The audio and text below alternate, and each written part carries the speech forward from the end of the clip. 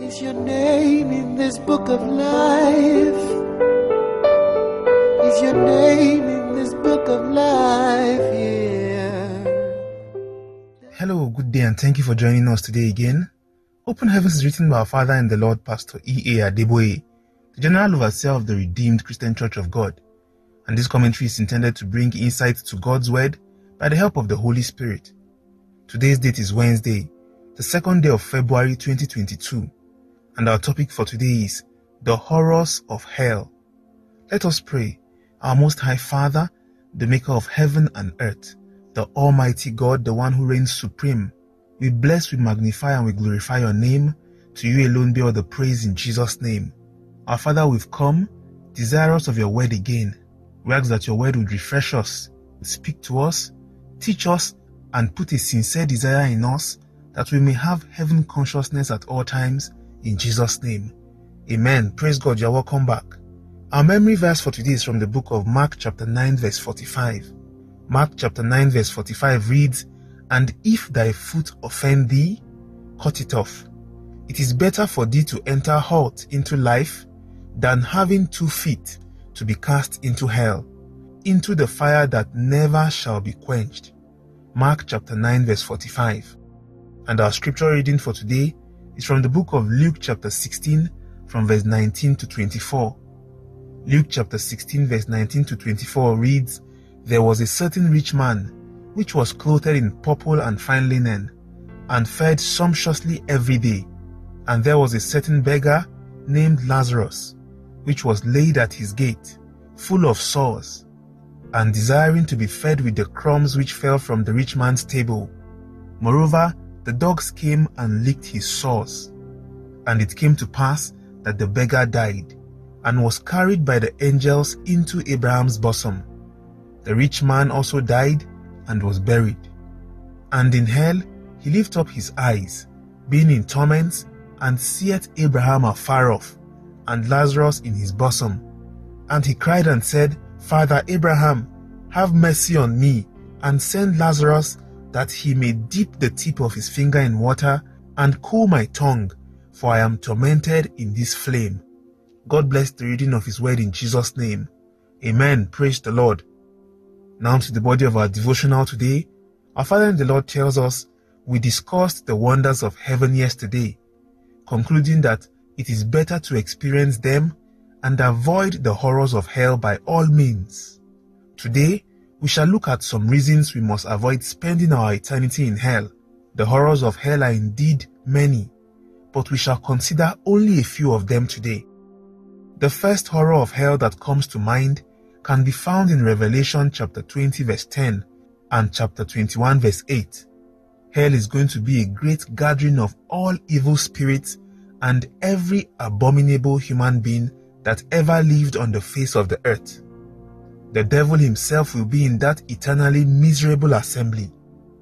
Just imagine being in the company of demons, witches and wizards, and at the same time having all unrepentant wicked persons, warlords, cannibals, terrorists, and notorious killers who ever lived gathered together in a single location.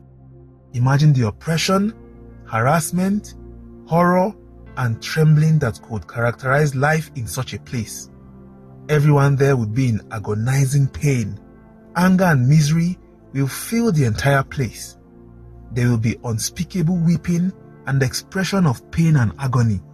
The Bible puts it this way in Matthew chapter 13 verse 50, "And shall cast them into the furnace of fire, there shall be wailing and gnashing of teeth." This takes us to the second horror of hell. The fire is unquenchable. The heat is terrible. The agony and pain are unbearable. Furthermore, this agonizing torment lasts forever. The terrible heat in hell makes a drop of water far more precious than billions of any currency in this world. The Bible in Luke chapter 16 verse 23 to 24 tells us that the rich man in hell lifts up his eyes, being in torment, and seeth Abraham afar off, and Lazarus in his bosom, and cried and said, Father Abraham, have mercy on me, and send Lazarus, that he may dip the tip of his finger in water, and cool my tongue, for I am tormented in this flame.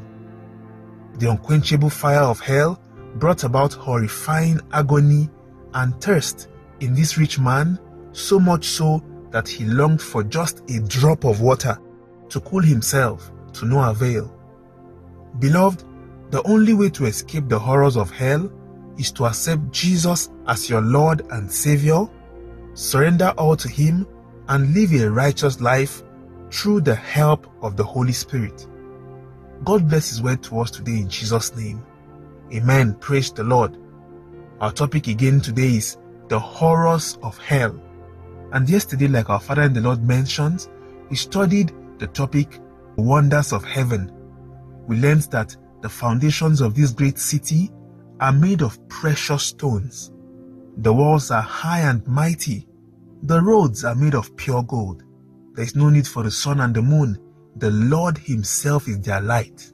There is no darkness, no weeping, no tears, no sorrow. There are no cares and worries of life over there. It is such a precious place to be. We also understand from Scripture that our Lord Jesus has assured us He has gone to prepare a place for us. My prayer for us today is that our own space would not be vacant in the name of Jesus. Today we studied the horrors of hell.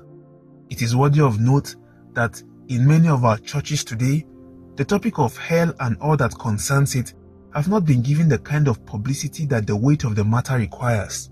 Hell is such a horrible place that you should not even desire an enemy to go there. In our devotional today, our Father in the Lord considers two horrors of hell. The first He tells us is that it is going to be a gathering of all evil spirits and every abominable human being that ever lived on the face of the earth. So you can imagine what kind of a congregation that would be. A congregation where you would have even the devil himself as a member. Brethren, there is absolutely no reason that should be reason enough to send you to hell. Not money, not fame, not the mundane things of this life. It is important that we note as well that a little sin could send a believer to the same hell that the devil will end up in. So dear believer, why should you continue in pretense? Why should you continue to permit that little sin, the one you are giving excuses for? Scripture says in Revelation chapter 21 verse 27, talking about heaven, that and they shall in no wise enter into it anything that defileth, neither whatsoever worketh abomination or maketh a lie, but they which are written in the Lamb's book of life. So the question today should be, is your name in that book of life?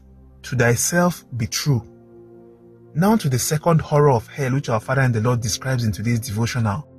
He says this horror is the fact that the fire is unquenchable, the heat is terrible, the agony and pains are unbearable, and this torment would last forever. This is absolutely unimaginable, but it is true. And we are told the story of the rich man, Father Abraham and Lazarus today. We can learn some very important points from that story.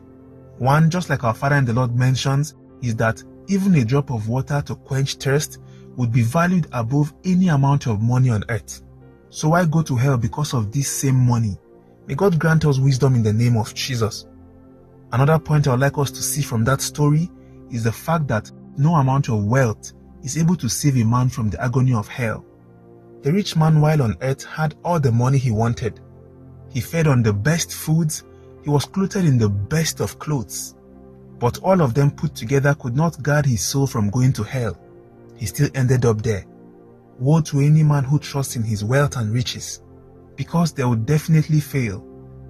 Taking another look at that story, if you read further down, you would learn that, first of all, he could recognize Lazarus, and he also knew that he had brethren on earth that needed to hear the good news. That means also that it is possible to have memory of times when the decision for heaven could have been made and it was ignored. That is even another terrible torment. My prayer for us today is that we would never find ourselves there in the name of Jesus. In Matthew chapter 13 verse 50, we are told that in that furnace of fire, there shall be wailing and gnashing of teeth. I pray for us one more time that we would make heaven at last in Jesus' name. We'd bow our heads and pray a very simple prayer today from the depths of our heart. We'd say, Father, by your grace, I refuse to be a candidate of hell in Jesus' name. Pray it like you have never prayed before. Say, Father, in the name of Jesus, By your grace and your mercy, by your help, I refuse in the name of Jesus to be a candidate of hell. Whatever seems to be luring us, the love for money, the love for the things of the world, the lust of the flesh, the lust of the eyes, the pride of life. Father, we call for an end and a separation from those things that can doom our soul in the name of Jesus. Father, by your grace and mercy, grant us the ability to remain on that narrow path for candidates of heaven. Lord, grant us the grace to be honest and true to you in our relationship with you. In Jesus' name we have prayed. Amen. Most gracious Father, we want to thank you for your word today. Thank you for opening our eyes to the consciousness of heaven and the reality of hell. We ask, Lord, that whatever it takes to make heaven at last, by your grace and mercy, you'd help us to make it there. Help us also that we'll take as many as possible along. In Jesus' mighty name we have prayed. Amen and amen. Praise the Lord. In our Bible in 1 year reading plan for today, read from the book of Leviticus chapter 8 down to chapter 10. Praise God. We also want to appreciate you for joining us today again. We trust that you have been blessed. If you'd love to speak to someone or to receive updates like this daily, please do well to send a WhatsApp or Telegram message to +234 80 986 11226. Remember also that you could save someone from the agony of hell if you share this with them. Go forth today and live a heaven-conscious and heaven-bound life in Jesus' name. Have a great day ahead. See you tomorrow again and bye for now. Only the pure in heart will see Jesus. Those whose garments glow with purity is your name in that book of life.